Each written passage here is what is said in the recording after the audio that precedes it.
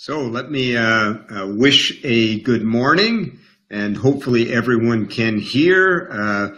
We have myself this morning and my colleague Jeff Vanderwielen, and we'd like to welcome you to this webinar on the Purpose Revolution. Jeff, you want to just say good morning? Yes, good morning, everybody. Glad to be here and looking forward to spending this next hour together. So a couple of just quick ground rules. You're all on mute at the moment, but your chat function is working on your screen there on the right side and in those blue columns. And at any time you can send a question. We have Ainsley from our team who's administrating today, and at any moment she can take your questions. We have a period later where we're going to be talking about questions. So for now, we'll get started, and more people will be joining us. But let's get started. So we want to honor you for being on time today. So the theme of our webinar today, the Purpose Revolution, winning and engaging purpose-driven talent. And for those of you who have been following my or our work for a long time, we're very excited. I'm holding in my hands my new book, The Purpose Revolution. And everything we're going to be talking about today comes from that material. The book's going to be released in just a few weeks now. So let's get started, and I'd like to begin by really asking the question, what is purpose? And we have a very simple definition of purpose. For the individual, for us as individuals, it's the reason for working that's greater than money or status. So obviously we work for money, we work because we learn, we work because it makes us feel good about ourselves and maybe grows our career. And one way to think about purpose is that meaning or sense of living our values that we have at the end of the day that's bigger than money, bigger than status. It's kind of like the reason that we work, that's about our being our truest self. And for the organization, purpose is an aspirational reason for being that's about making life better now and in the future for all stakeholders, especially customers, society, and planet. So one way to think about that is that just like for the individual, it's the part of work that's more than money and status. For an organization, it's our reason for being that is bigger than making a profit. It's kind of the contribution that we want to make to the world. And what we want to really talk about today is the role that purpose plays in engaging and retaining employees, and what we as leaders can do to truly engage people in this, what we call the age of social good. So to make this kind of purpose idea real, I want to take you away from the world of business to an experience I had last summer in Sicily. I'm Sicilian and made a trip there this summer, and one of the things that I did was to hike Mount Etna. And when I came to the bottom of the hiking trail, there were a bunch of people standing there with their animals to get their picture taken, including this gentleman who was standing there with his goat. And I have to admit, I thought, boy, it doesn't get much more red ocean than this, in terms of business, standing there with your animal, hoping to get your picture taken, while there's lots of other people standing around with their animal, hoping to get their picture taken, and that you might give them money. But this particular gentleman stood out. He stood out because he had a long line of people waiting to have their picture taken with him, even though others were, had hardly any customers. So, of course, I was intrigued, and so I started watching him for a while. And, of course, he was all the things you would expect. He was friendly and affable and gregarious. But it didn't take me long to figure out that the real reason that he had a crowd around him compared with others was you could tell that he wasn't just there to make money off people having their picture taken. When I waited and finally had my chance to have my picture taken with him, and by the way, as many of you know, I'm 5'7", and obviously I am Sicilian, which I now realize standing next to this guy. But the interesting thing was that when I finished having my picture taken with him, I was walking away after I'd already put my money in that basket there when he said, "Oh no, wait, you've forgotten the most important thing." And he reached out, I don't know if you can see it in the picture, but at the bottom there, he had these lava rocks, volcanic rocks, where he had pasted on tiny ladybug eyes. And you can kind of see them in the picture there. And so he handed one to me and said, "You've forgotten the most important thing. I'm giving you this rock so that you will remember that you are a blessing and that you have a chance to be a blessing to other people all of your life. Thank you for visiting. Please be a blessing." And that simple story, I think, really illustrates something that we talk about in the book, The Purpose Revolution, which is that people who have a sense of purpose and businesses that have a sense of purpose simply outperform those that don't. That when people, whether they're customers or employees, can see that it's not just about the money, there's something more going on, something profound happens. And the interesting thing is, this simple experience I had in Sicily is mirrored by some absolutely fascinating research by a woman named Amy Wierzinski at Yale University that's now been replicated by many people all over the world. And the research shows that most every person sees their job in one of three ways: either as a job, meaning I'm just doing this for money. If I win the lottery tomorrow, I'm out of here. Second, some people see the role they're in as a career. I'm doing this to kind of, as a stepping stone to something else I want to do in my life. Or some people see their job as a calling, from the Latin word vocatio, meaning that they see a deep connection between this job and their values, and they really feel they make a difference in the job that they're in. And the really interesting thing about this research is it shows that the job you have is actually not a very good predictor of how you see your job. So there are surgeons who see their job as just a job, and there are custodians who see their job as a calling. But where it really gets interesting is it turns out that people who see their job as a calling, like that gentleman did on the side of the mountain in Sicily, perform better on almost every metric we care about as leaders. They're more committed, they're more engaged, they're more productive, they provide better service, and they even call in sick less. So obviously, if we can engender a sense of purpose for people, it can make a real difference in our business.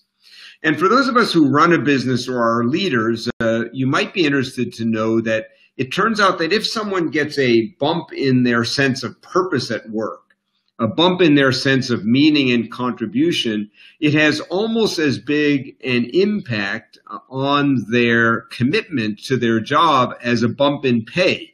And it doesn't take a genius to figure out that you can't raise someone's pay consistently, but maybe we can increase that sense of purpose that people have on a consistent basis.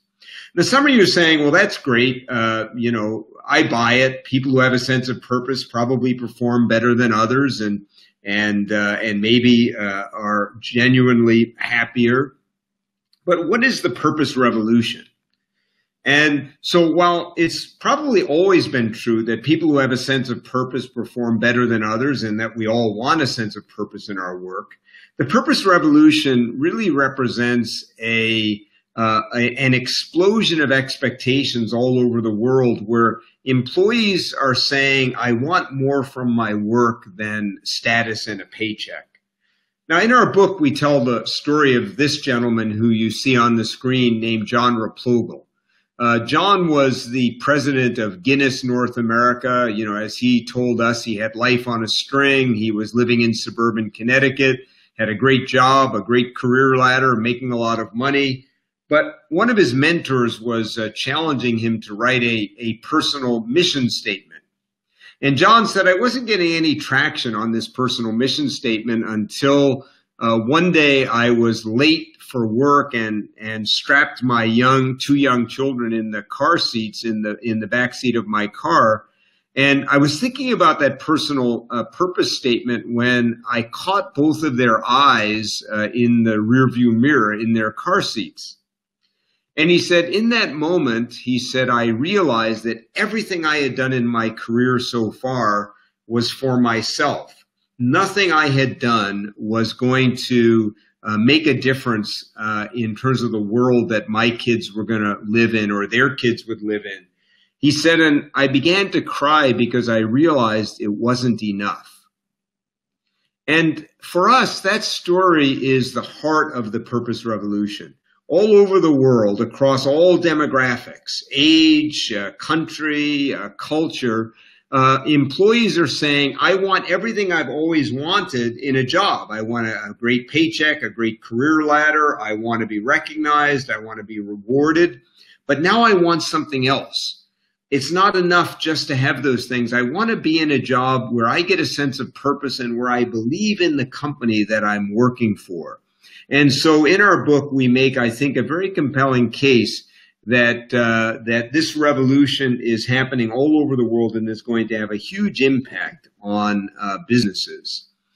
So Jeff, talk to us a little bit about how purpose is, in fact, driving the talent game all across the world.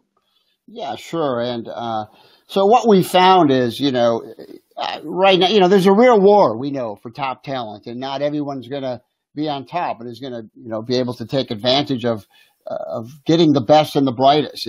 In 2017, Deloitte did a great report, their Global Human Capital Trends report, and it showed that, across the world right now for large companies, there's widespread talent and skill shortages, and that getting best talent is one of the top concerns of most business leaders. So the question is, in this time of talent grab, how do you stand out? And what makes your organization a magnet for the best and the brightest? And what we found really is it's having an authentic purpose that people can really tie their own or connect their own values to. More than 50% of millennials, we know, would actually take a cut in pay to find work that matches their values. So millennials are out actually looking for organizations where their values can match those of the organization. 90% of the employees want to use their skills for good. And this includes boomers. It's not just millennials. In fact, boomers kind of lead the way in this category. Being a boomer myself, I want to finish strong, right? And, be doing work that, isn't just for a paycheck or for status, but that actually contributes to something bigger than myself. And that's the trend among boomers. And it's a global trend. We found that the expectation that work will serve a higher purpose is greatest in workers in the emerging global middle class in Asia and India. And then also 37% of the global workforce now is purpose focused. And yes, there is a way to measure purpose, and it's being done, and versus being driven by money or status. So again, it's not that fair pay is out, but a key advantage for winning the war on talent, for attracting the best and brightest today, is really offering work that makes a difference, work that connects employees' values and a deeper sense of meaning to what your company does. So we find that purpose is really driving talent to companies today, to companies with a clear and authentic purpose, right? To companies who are taking an active role in making society a better place, who choose to be active agents of good in the world and who aren't just focusing on the profit alone. Seventh generation is a great example. They're virtually stealing talent from other people in their industry. One of their top scientists, for example, the guy who invented fantastic Formula 409 at Clorox, joined the seventh generation team because of the impact he felt he could make there. He really felt that his personal values connected to the values of seventh generation as a company. Same with their head of R&D. He had a great career at Procter & Gamble, but wanted to do something more and more meaningful in his career, so he chose to work at seventh generation. When we wrote the book, we did some interviews and we talked to Kirsten Robinson. She's the executive director of HR for Americas at Ford Motor Company. And she had the opportunity to do a stint at human resources for Ford in China. And part of her duties was that she would help lead the new employee orientation. So as part of the program, she would always ask the question to new employees, what are the top 3 reasons you decided to work at Ford? And it turned out that every time, basically, the majority of the people would raise their hand and say, because they want to be part of Ford's company's vision to create a better world. It was always in one of the top 3 reasons that people wanted to work for Ford Motor Company.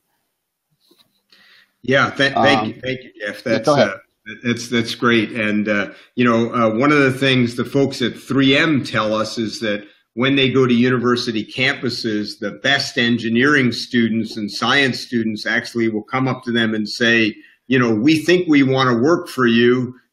We just want to know if it's real. So in some ways, 90% of their recruiting has already been done. But even though employees want purpose, there's a problem, and it's called the purpose gap. Jeff, just say a word about the purpose gap because it's so important. Yeah, I mean, we know that they want, but 70% of the employees say, really, in reality, their experience is the company they work for is not, in fact, purpose driven, but is more focused from their experience on profit and growth, really, than in people and society or the planet. And the same at the CEO level. There's several good reports out there. Ernst & Young put out a good report where, 1/3, of the CEOs, while they know that purpose really drives performance and a lot of other engagement metrics, about only 1/3 say they're activating purpose in their company, So it makes you wonder, does this mean we're saying 70% of the companies have no purpose or aren't acting as agents of social good in society? No. We really believe that most companies do have an inherent purpose. But, really for the past 50 years, what's been the measure of health and vitality in organizations? It's really been, financial growth metrics, shareholder value. And we feel that leaders really haven't been trained or given opportunities to learn about how to lead with purpose. So for us, the purpose gap is really not a threat, but we see it as an opportunity for companies to really amplify their purpose and align with their true values and differentiate themselves from the competition. In this way, you're going to attract the best talent, promote engagement, as well as create more long-standing value in the long run. Right. So one of the really fascinating things is that while employees want purpose, 70 to 75% say my company is not purpose focused. And while CEOs, 83% of them say, look, I think purpose would drive performance, only about 1/3 say they're doing well. So let's dig in then. How do you win in the purpose revolution? Now, before we do that, I just want to make you aware of something we'll remind you of later. And that is for those of you who are on the webinar today, we do have a special offer for you if you're interested in the book, which I think you're really going to love. And that is that if you pre-order the book now, you're going to get 2 things no one else is going to get. And the link is going to be there for you to click whenever you want to. And a special electronic edition of the book, Stepping Up. Some of you may have read it already. Many of you may have not. My last book, Before the Purpose Revolution. And finally, access to our Leading on Purpose video, a 12-minute video that really helps leaders think about how to be lead from purpose, something you can actually share with other leaders and use in your company, which normally we sell as part of a several $1,000 video series. So again, at purposerevolution.com, we'd love you to pre-order the book. It really helps us, and we know you're going to love the book. So let's dig in. We're going to talk about 5 keys today to winning and engaging purpose-focused talent. So let's get started. The first thing is to have a purpose. Both a personal and a corporate one, and to keep it visible.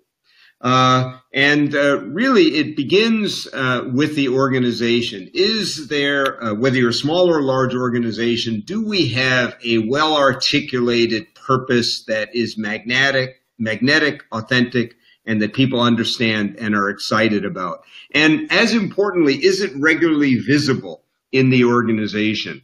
And by the way, this is also true for us as an individual leader. So one of the things we talk a lot about in the book is the importance of us as individual leaders to connect to our own personal purpose, to become aware of it and to regularly communicate it to our teams. And we have lots of exercises in the book that really walk you through how to either define your corporate or team purpose or your individual purpose. But let's look at some great examples. This one, to inspire and nurture the human spirit, one person, one cup, and one neighborhood at a time. That's Starbucks' purpose. To bring inspiration and innovation to every athlete in the world. That's Nike. And by the way, the subtext of that is the Nike founder said, and if you have a body, you're an athlete. So it's not just about Olympic athletes like what's going on in Korea right now. Their purpose to bring inspiration and innovation. To refresh the world, to create moments of happiness and optimism and create value and make a difference. That is the current purpose of Coca-Cola, saying, look, we're not just about refreshing the world with drinks. We want to refresh a sense of optimism and make a difference in all the realms. And one of the real questions in an organization is, if you were to sit in on meetings in your organization, look at communication that comes out in the organization, how much of the communication is about profit and task, and how much is it about purpose or the real difference that we're making in the lives of our clients or community? And from our experience in most organizations, and I think you'll agree with us, about 80 to 90% of the communication is about task or numbers, not about purpose and making a difference. And as leaders, our first task is to make sure that we have a much stronger balance and focus on messages around purpose. One of the CEOs of a division that we coached in the aerospace industry, one of the simple things we did was to have her make sure that every time she had a profit message, she also communicated a message about the real difference their products and services were making for the peacekeepers all over the world. And not only did engagement go up and her personal brand go up in the 6 months after she started doing that, but it really began to create a whole different dynamic in the organization as she and other leaders began to share their personal purpose and connection to the real difference this company was making. So it begins with a clear purpose. And by the way, if you're not the CEO of the organization, create a purpose for yourself, create a purpose for your team. You don't have to wait for the whole organization. Now, the second key, Jeff's going to talk about here. So Jeff, take it away. The second key, go ahead. Yeah, really, the second key is helping people think of their job purpose rather than just their job function. When you think about it, when you ask people, what do? They typically describe the tasks and activities and the deliverables that they have around their job. But job purpose is different. It's really, it's not what you do, but the difference you make by doing your job. What's the wider value or the impact that your job has on customers, on organizations, other business partners, on society, or on the planet. So, it's really connecting your job to something bigger than yourself, and that you're really contributing to something more meaningful than just the day-to-day tasks that you're doing. Disney's a great example. At Disney, the job of every person in the park is to spread happiness. So if you're sweeping the ground, serving food, running a ride, building a set, or walking around as Mickey Mouse, right? Your job is to spread happiness. I had the opportunity to do a workshop for Disney once, and we were behind the scenes. They gave us a behind the scenes tour of the Orlando park. And I was really amazed at how everybody, they're almost high on Disney, right? People really believed in the brand. They really believed that at the end of the day, all of our work together and what I do really makes a difference to the families and the children who come to visit the park. So the question becomes, how do we do this?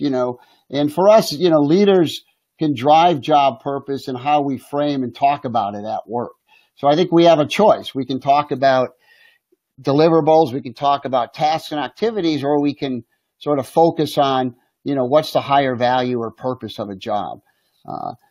So for us, it's take time to talk about job purpose and give employees an opportunity to flush it out. A good example of this is Molly Maid, one of the biggest cleaning services in Canada. So one franchise we worked with brought their housekeepers together to discuss and define job purpose. And here's some things they came up with. They said, we give the gift of time, right? The most important thing anybody has, and we give it back to them, is time. Time to go to see their kids' soccer games, time to shop, time to have a night out, time to be active in your community. So again, they're not thinking of their job in terms of, sweeping and dusting and vacuuming, but it's really that we give people the gift of time. For elderly people or people living alone, they said, we alleviate loneliness. Yeah, we're there. We provide company. Our presence makes a difference. It provides conversation, a sense of continuity and belonging just by having our presence in the home. One manager talked to us about during the job interview. She asked specifically, do these excite you? Does alleviating loneliness or giving back the gift of time, does that connect to you? Is this what you want to do? Or she brings in family members, right, to share the difference that the housekeeper's presence and their work makes in the lives of the people that they service. So and I think one of the interesting things that this particular franchisee, she's a young franchisee who is Molly Maid is a global company, and she's one of the fastest growing franchises in the world. And she attributes a great deal of that to driving this job purpose instead of job function. Now this third key is to really create line of sight to purpose. And really what that's about is, can people consistently see the difference that they're making? So it's great you've got a great articulation of your purpose. It's great that we talk about the purpose of jobs rather than just the function of jobs as leaders. But then the question is, how do we make real for people day in and day out that they can really see that they're making a difference? So let me give you two very concrete examples. Let's go back to that Molly Maid franchisee who, when she interviews people to be maids in her franchise, tells them you're giving the gift of time, you alleviate a chance to alleviate loneliness. But how do you help people see that day in and day out? Well, one of the things she regularly does is to bring in busy moms, for example, busy single moms who say, to come into her staff meetings and say, let me tell you what it's like in my crazy life. To come home and have a clean home at the end of the day, this oasis in the midst of the craziness, and to know that I can trust you with the keys to my palace.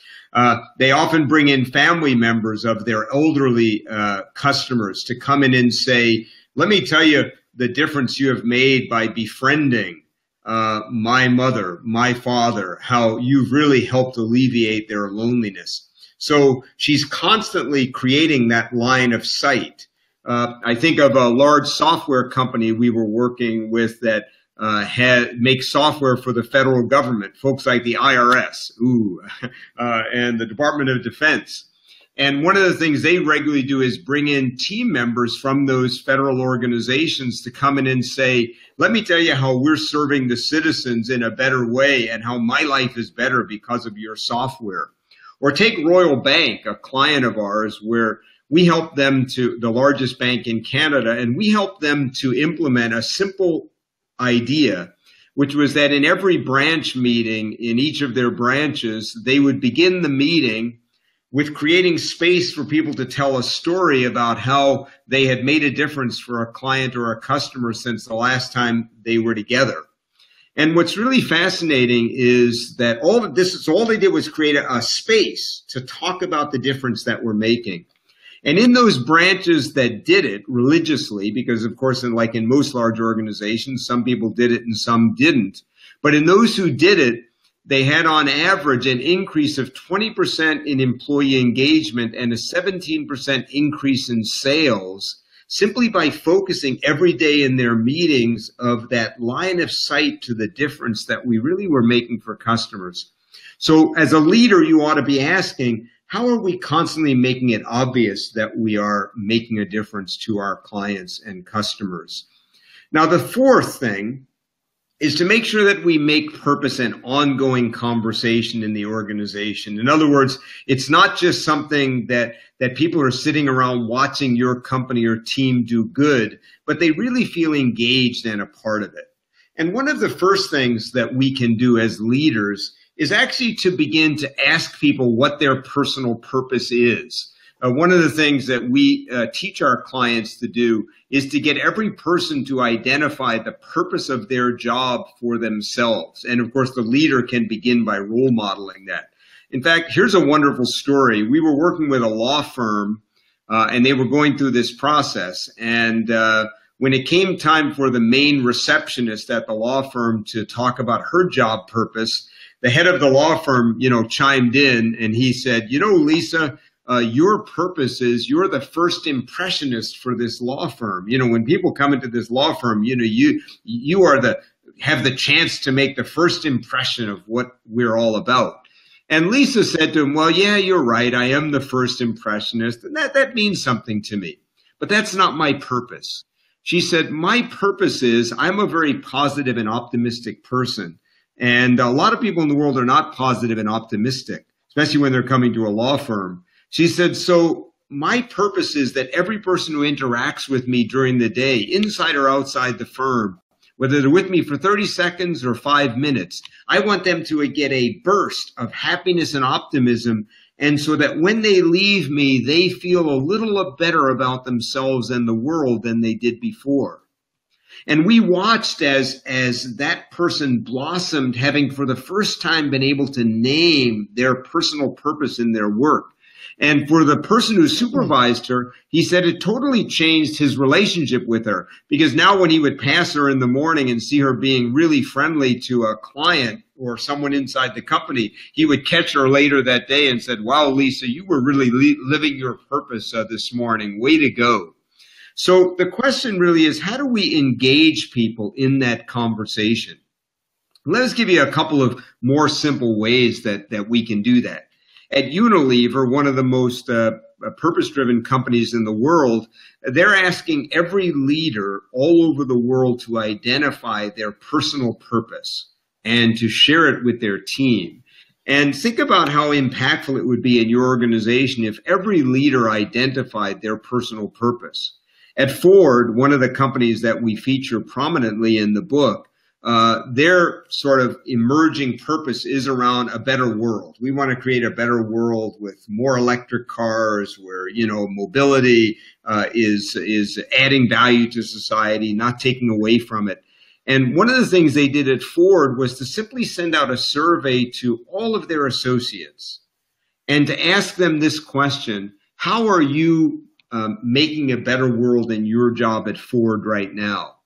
And the interesting thing is that just the act of asking people to identify that, and by the way, almost every associate had an idea. Here's how I'm creating a better world in my role. So one way to think about this, and we talk about this in the book in a chapter called Hands-on Purpose, is that purpose is a participant sport, not a spectator sport.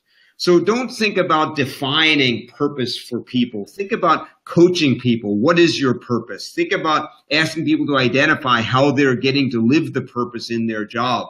Think about sharing your personal purpose and really engaging people in that conversation in a different way. So as leaders, we have to get a lot better at this and to really be willing to have those kinds of conversations. And in our experience, we'll be really surprised how engaged people can get.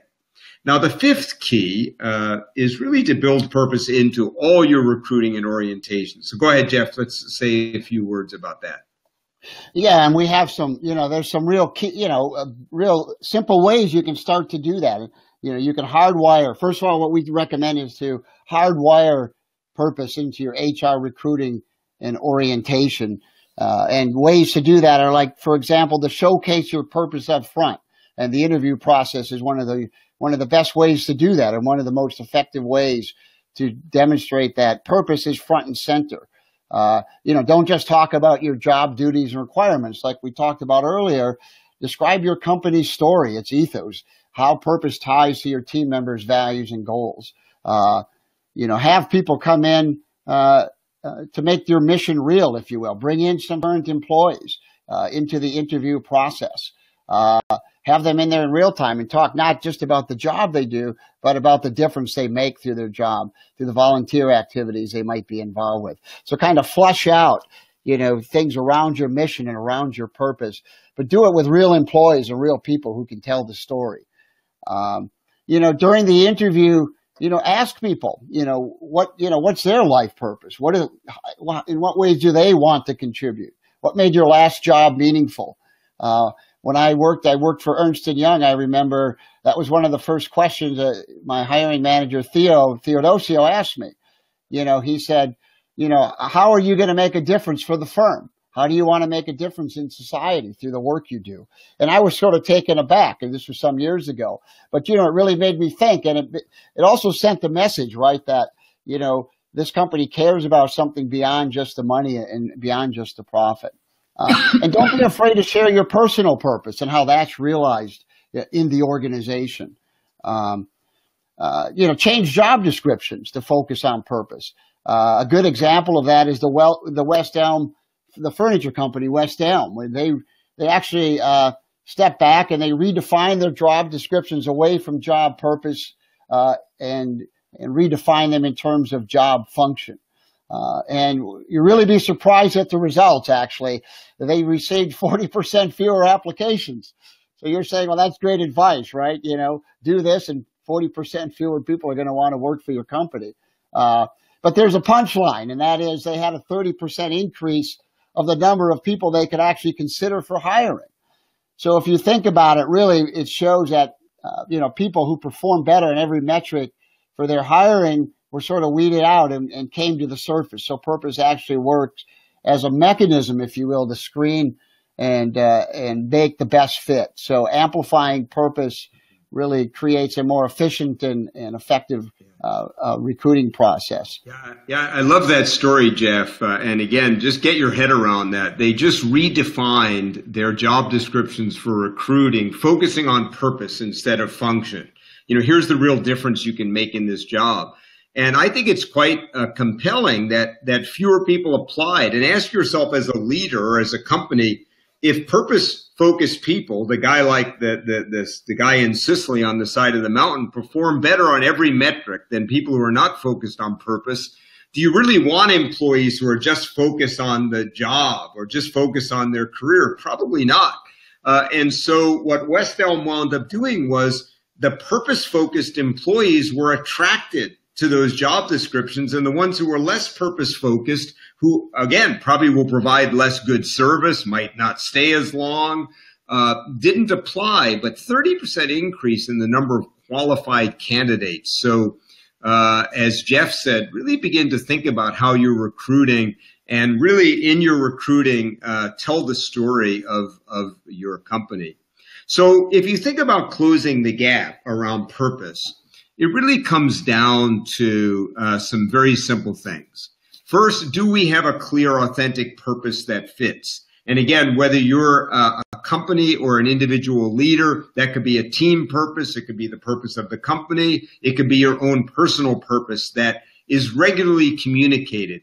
So again, think about the meetings in your team or your organization. How much of our time is devoted to purpose? How much devoted to task? And as leaders, we have to be really careful the subtle messages we might send around purpose. A great example is recently someone was telling me they were in the C-suite meeting and the vice president of customer service was telling a wonderful story of a difference they made for one of their clients and how some team members had really gone out of their way to make a huge difference for the client. And in the middle of the story, the CEO said, well, Hal, hey, thanks a lot, but can you speed it up a little bit? We got to get to the finance report.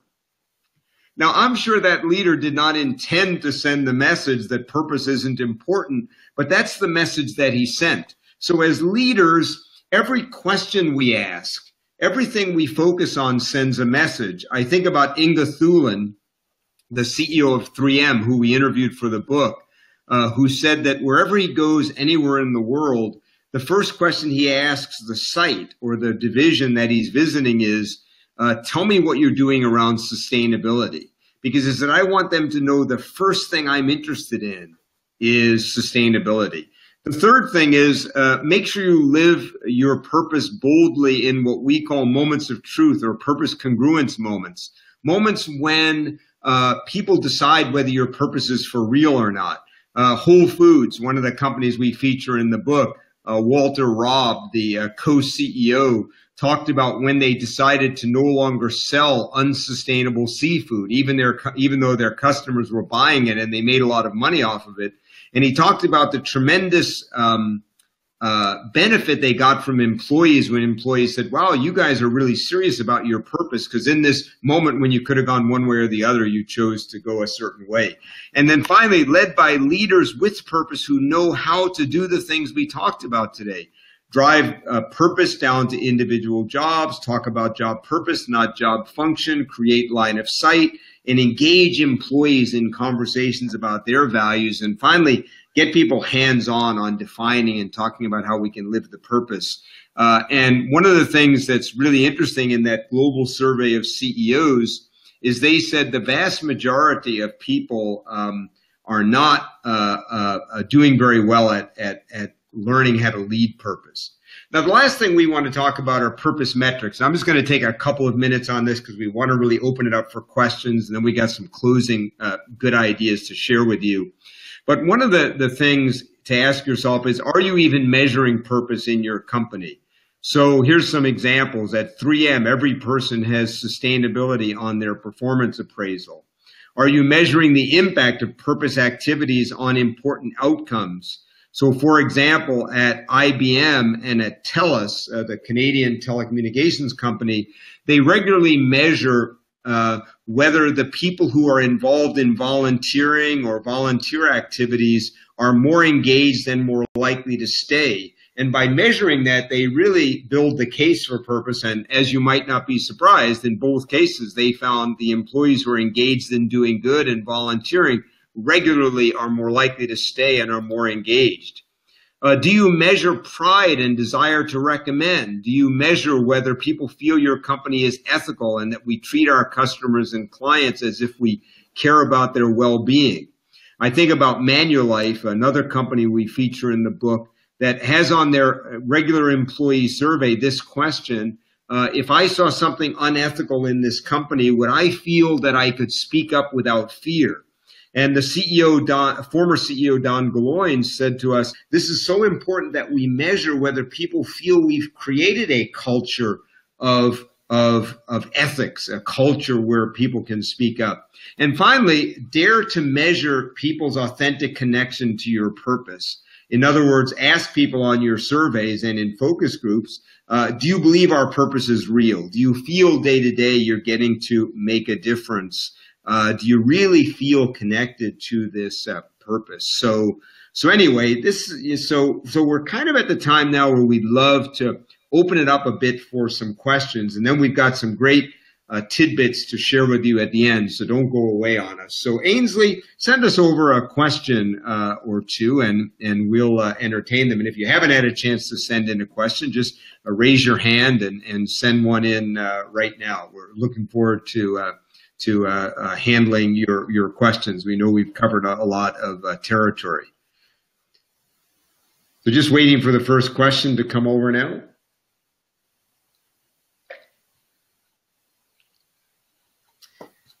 Okay, don't see any questions yet. I'm not sure whether you don't have any or we haven't had one come over yet, but we certainly have more information we can share.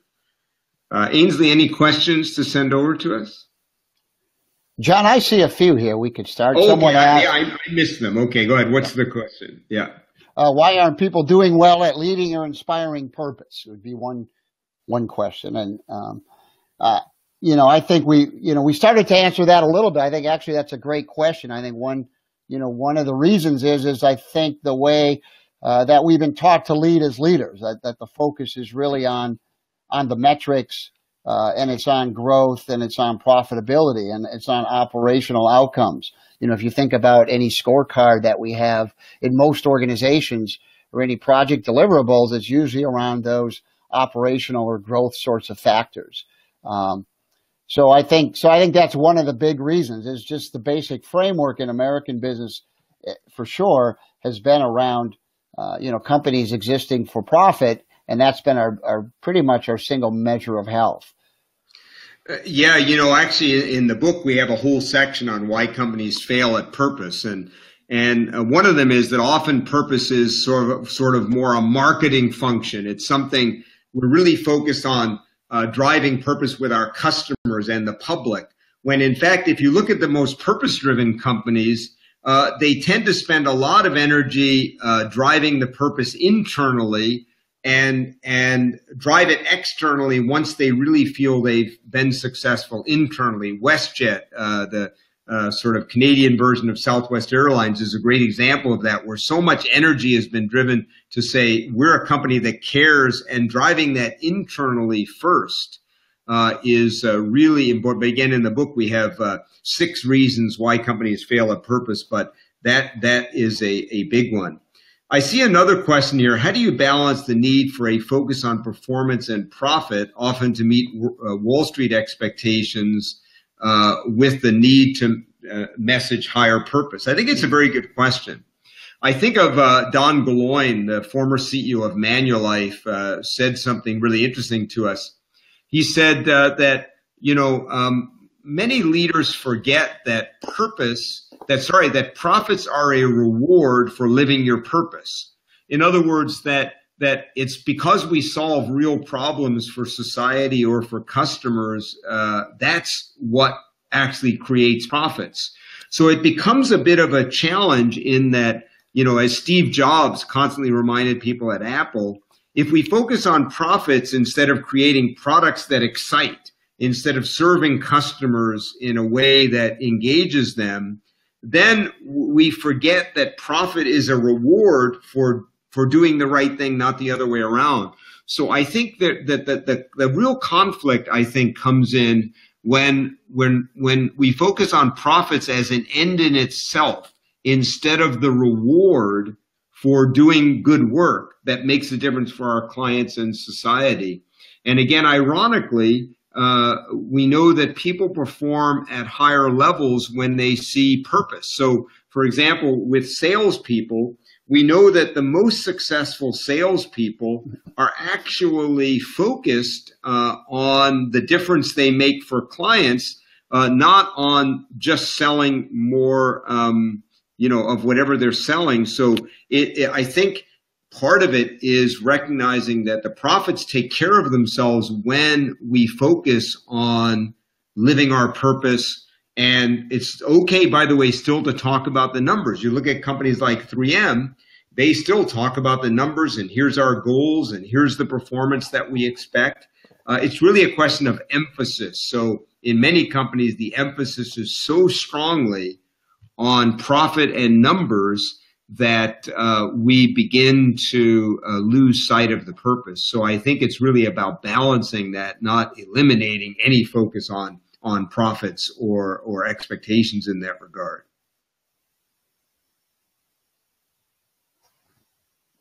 I think we had another question here. Here we go. Eula from Houston. I have a written and well-articulated purpose, company and personal, both along, and I use them chopped in pieces. How can I instill my same values to employees? Well, one of the fascinating pieces of research that I've seen in recent years is the fact that people are far more motivated by living their own values than they are by the company's values. So as important as it is to articulate your purpose as a leader and the purpose of the business, it's so important to connect to the personal values of people. So here's 2 very practical suggestions. Number one, actually give you an example. One of the companies we're working with is Town Shoes, which is a division of DSW, the large shoe retailer. And they have a great purpose, which is happiness through self-expression. How do we really help people, employees, customers, community find happiness through self-expression? Because shoes are often a form of self-expression for many of us in the developed world especially. And one of the things that they've done is ask team members all over the company to share stories of where they've gotten to help people find happiness through self-expression. And by allowing people to share those stories, people feel really engaged with the purpose. I think of one story that was shared by a team member who had a very obese teenager come into the store. And she had really been focused on how do I spread happiness through self-expression, and was just really there for this young teenager. And the next day, the mother came back to the store in tears and said to the sales associate, "I just came back to tell you what a huge difference you made for my daughter. Every time we shop for shoes at the beginning of the year, she feels like she's treated like a second-class citizen when we go to shop for shoes. Like, what difference does it make what shoes you get? And the way you treated my daughter yesterday with such dignity and such respect, helping her find shoes that really expressed who she was. Not only was she in tears of joy that night, but you just made my life so much better and hers. And I just came in to tell you." And the reason I'm telling that story is that while it was exciting for Town Shoes and their leaders to say, "Here's our purpose," when it really came to life was when you started asking team members to share how they got to live their values through that purpose in their experience. And going back to the Royal Bank experience, notice the leader wasn't the one always sharing how we made a difference since the last time we were together.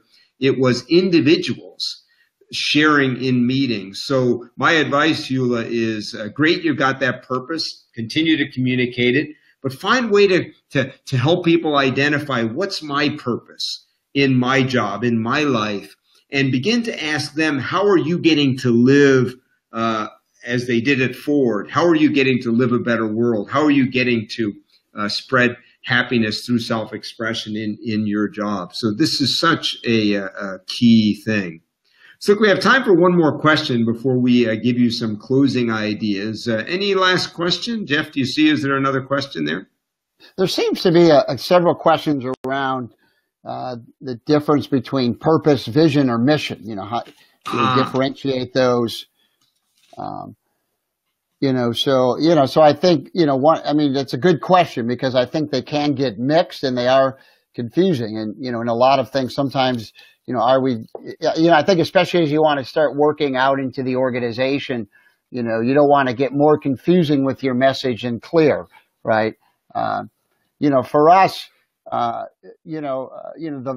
vision, is really where you're headed, what you aspire to be. And the mission is what you do. And the purpose is the why you do it. So if you start thinking about things in that way, it kind of makes it a little cleaner. Often I think mission and purpose probably get mixed more often. And I think in our work, we don't always push too hard to sort of separate those. If people have a clear mission, we just help them form their purpose and sense of meaning around that. Yeah, and one way to think about that is look at your mission statement and ask, does it sound like a purpose?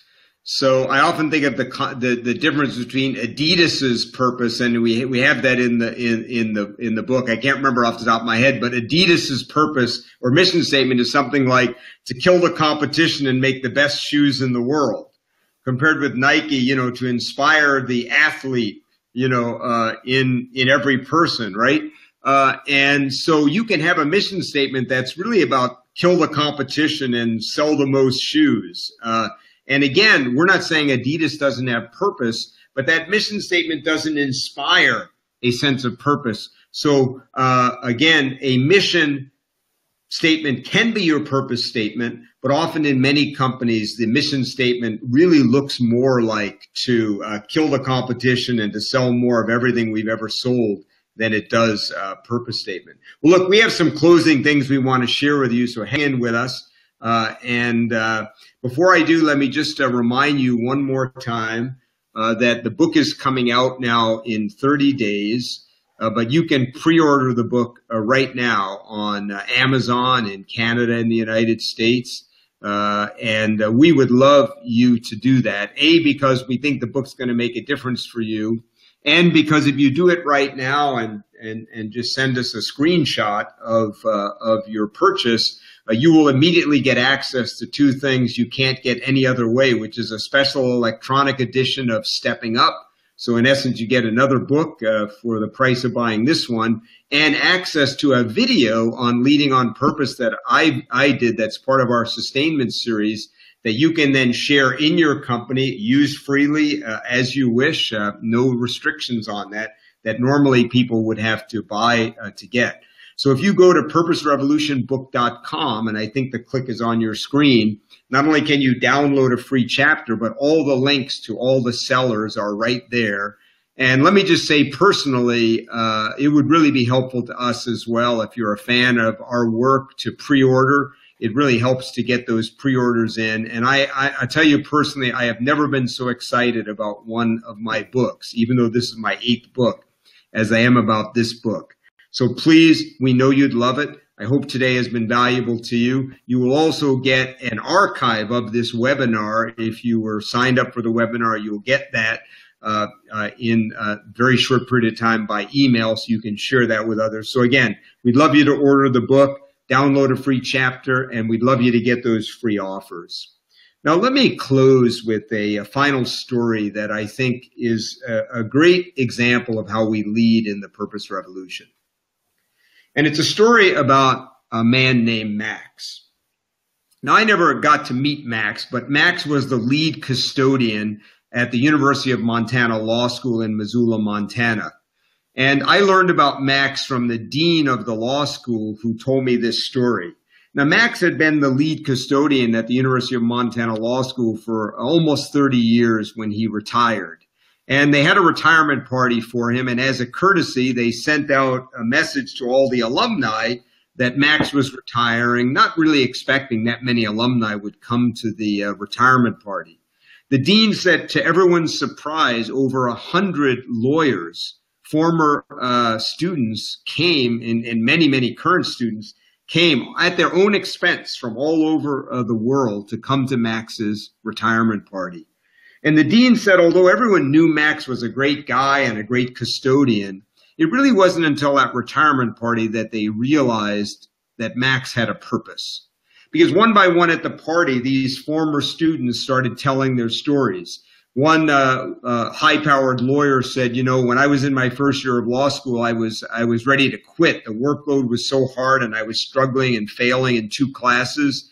And Max just sat me down one day and said, look, I've been in this school for 20 years, and I got to tell you, I've seen so many people in their first year struggle, and don't quit now. At least hang in for this first year, because I'm telling you, I've seen so many students like you hang in there and go on to be a great success. And he said, if it wasn't for Max, I would have quit. Another lawyer said that he'd gone through a divorce in his second year of law school and was ready to throw in the towel. I was so depressed. I was so discouraged. He said, and I happened to see Max one morning, and Max sat me down and he said, sit down, son. He said, look, I've been married for a long time. I have no idea what it's like to go through a divorce, but I can tell you, I'd be pretty depressed if I lost my wife. He said, but I can tell you something I've discovered in my life. You never double down on a mistake. And maybe you feel like you made a mistake going through a divorce, but you have a chance now not to double down and make a second mistake and give up your dream to be a lawyer. How about this? Why don't you and I meet every day, and I'm going to try and get you through this tough time. Please don't quit. By the end of that retirement party, the dean realized that though Max was great at keeping the pipes running and the floors cleaned, his purpose was much deeper than that. But then the dean had his own aha. He realized, I never asked Max about his purpose. I didn't know about it. I wonder how many other people who work for me had a purpose that I never brought out or never understood. I wonder what would happen if I started asking people what their purpose was, if I started sharing my own, if I started talking about the purpose of our jobs, whether you were a faculty member or a secretary or a custodian, and not just the job function. And he said, for the last 3 years before I retired, I regularly made purpose a part of my conversation with employees. And he said, it transformed my leadership. I suddenly discovered that almost everyone had a purpose, and it was my job to bring it out in them. So here's the thing we'd like to leave you with. Every person in your company has a purpose. Every employee you might hire has the potential to be someone who sees a calling in their job. And it's our job as leaders to bring out the max in every person, to allow the maxes to tell their story, and to create a climate where the maxes of the world can truly thrive. So look, thank you so much for being a part of our work today. Again, you'll get an archive of this. On behalf of Jeff and Ainsley and our team, I want to thank you for your time. And please, if you're interested, go to purposerevolutionbook.com, download a free chapter. We'd love you to get those free offers. I know you're going to love the book. And stay tuned. In about a month from now, we're going to be having a webinar on winning the purpose-focused customer, because in the book we talk about how to win customers and employees who are purpose-focused. So if you're interested, in a month from now, in the middle of March, you'll be hearing about our second webinar focusing now on the customer. So thank you again. We truly appreciate your time, and feel free to reach out to us if you want to learn more. So thanks again, and please keep on leading with purpose. Jeff, thanks for joining us. Thank you. Thank you, everybody. Bye now. Thank you. Bye now.